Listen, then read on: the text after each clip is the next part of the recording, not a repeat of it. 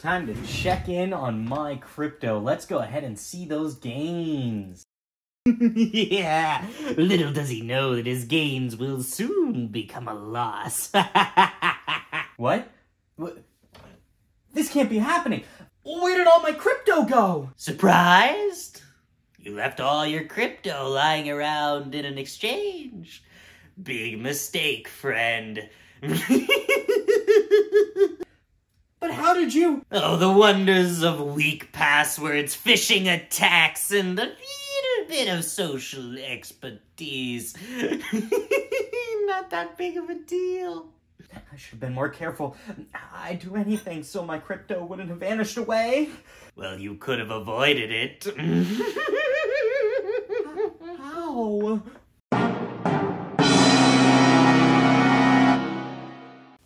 Well, in this video, we're going to show you how to secure your digital assets so you don't end up like me on the computer.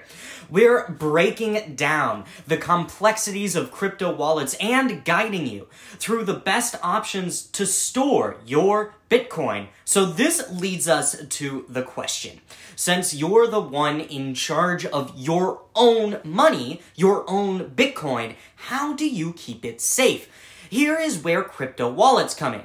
The purpose of a crypto wallet is to store, manage, and ease your transactions. It is the guardian of your money, responsible for ensuring it is secure, accessible, and ready for your commands.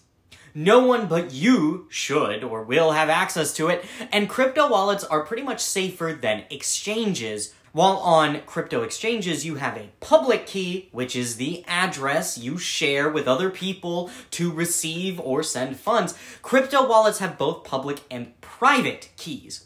The private key, as you probably know, is the one that you must keep secretly and not share with anyone, not even your mother. In fact, we've delved deeper into Bitcoin wallets on one of our previous videos. If you haven't caught that one yet, check it out for a complete guide up here. The link will also be down in the description.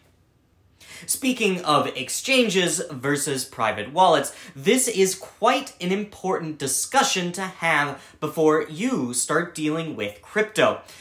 Private wallets are a digital device or piece of software that allows the owner to manage their funds on the blockchain.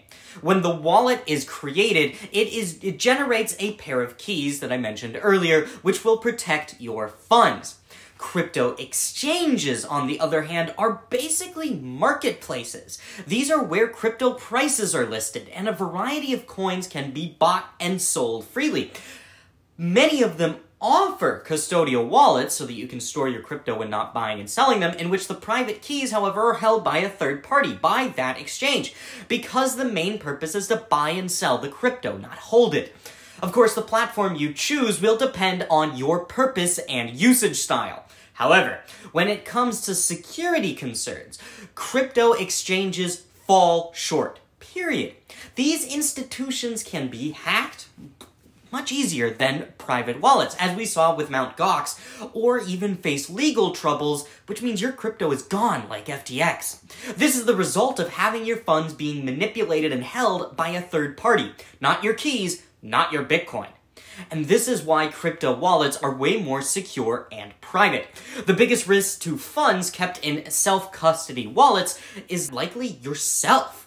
So you just have to be aware and fully understand how the wallet works and how you can keep it safe, where to keep your private keys, and so on and so forth. Then when you want to trade your crypto, you can simply move your assets to an exchange and keep an eye on it. Understand the risks. Essentially, to keep your funds safe, you must keep them in a Bitcoin wallet. There are many types of wallets to choose from, however, each of them having their own pros and cons, of course. So let's break down into two categories of wallets: hot wallets and cold wallets. A hot wallet creates and stores your private keys online, while cold wallets create and store your private keys offline. Hot wallets can be mobile, desktop, or web-based software. These wallets operate on your computer and cell phone directly. They are connected to the internet at all times in order to work. So hot just means it's connected to the internet, which then means, of course, that it's more vulnerable to compromise. Cold wallets, on the other hand, often come in the form of hardware or paper wallets. They're also known as hardware wallets because of this. These are designed to safely create and store private keys offline.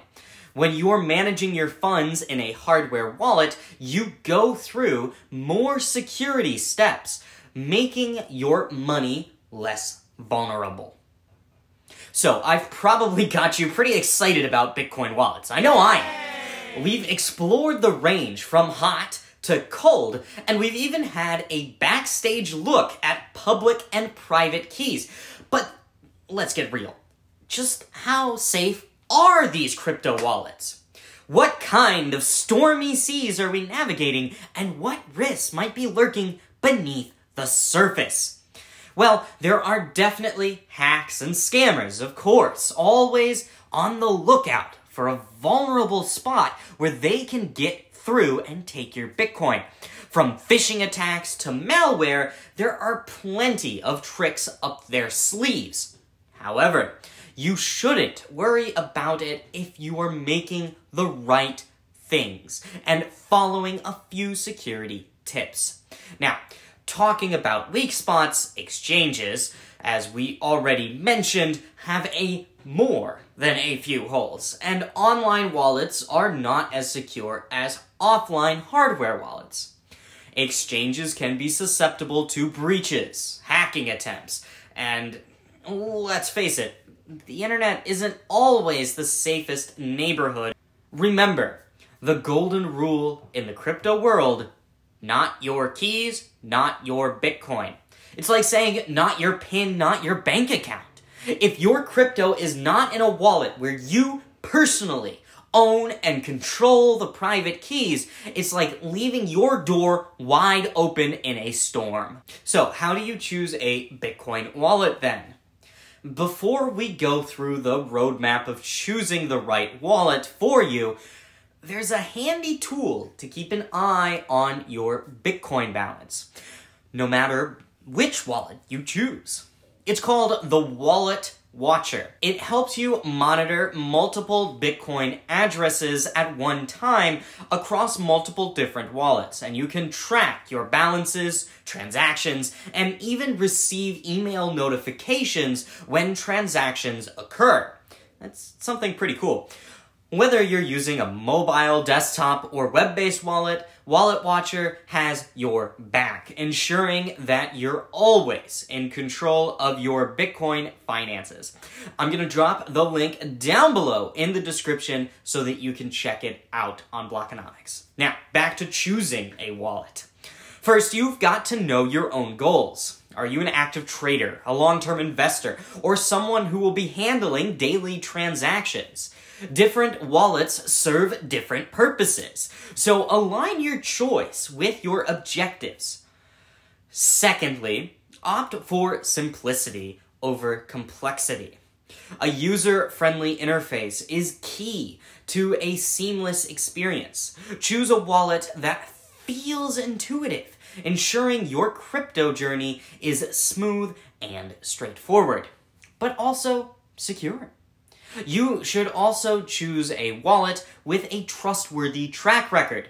Read reviews, gauge the community threads, and opt for a wallet that has the best reputation and features for you. Following this idea, also ensure your chosen wallet aligns with your needs.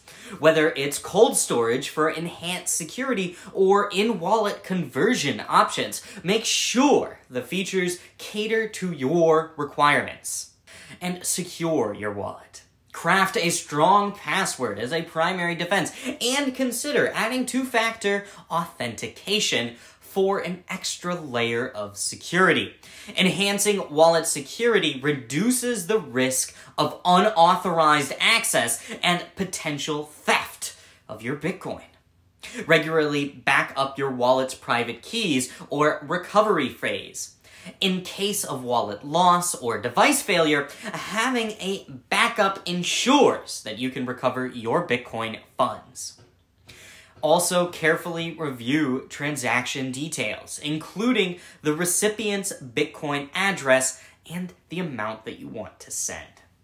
When possible, scan QR codes to input Bitcoin addresses, reducing the risk of manual entry errors. And last, but certainly not least, never, ever share your private keys with anyone. Never do it, never. Bad idea, nada, nope. Now you're ready to use your crypto wallet safely. If you enjoyed this video, make sure that you like it and share your thoughts down below in the comments, and obviously